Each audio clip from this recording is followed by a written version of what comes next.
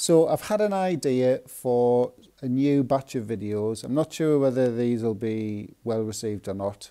So please let me know what you think. If you like them, I can make plenty more. If not, I'll just stop at this one.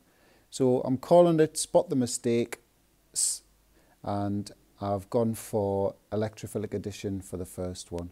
So basically, in the on the link that I've attached to the description, there's a PDF, and there are 6 examples of electrophilic addition mechanisms which may or may not contain mistakes. So your task is just to spot the mistakes in the mechanisms.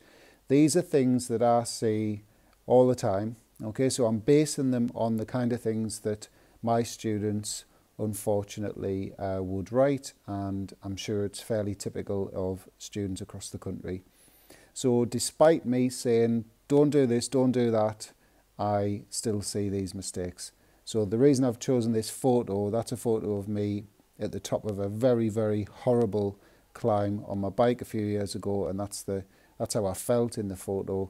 That's kind of how I feel when I'm marking these homeworks and tests.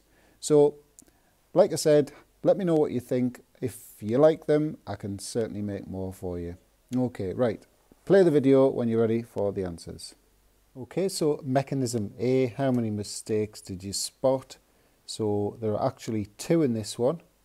So the first mistake is this curly arrow's going in the wrong direction.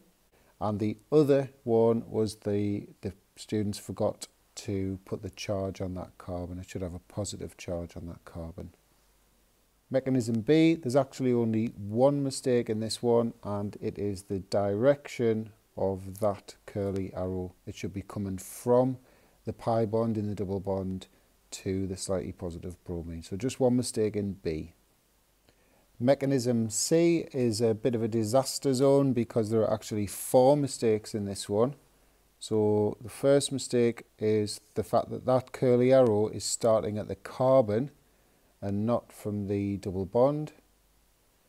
The next mistake is where this curly arrow starts. It should be starting from the bond and not from the bromine.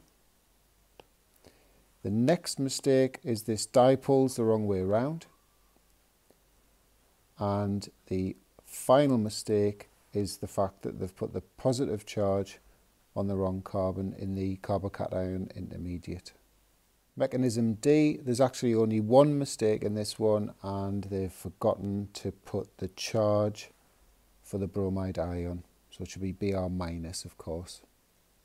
Mechanism E, there's 3 mistakes in this one. So the first one is here, the dipole's the wrong way around.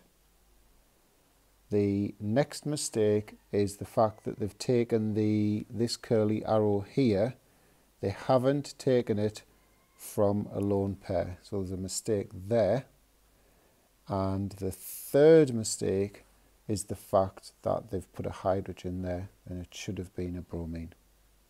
The final one is actually perfect. There are no mistakes in this mechanism, so we'll give this a big smiley face.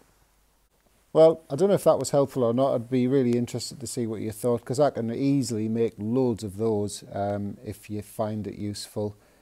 So let me know and I'll make some more.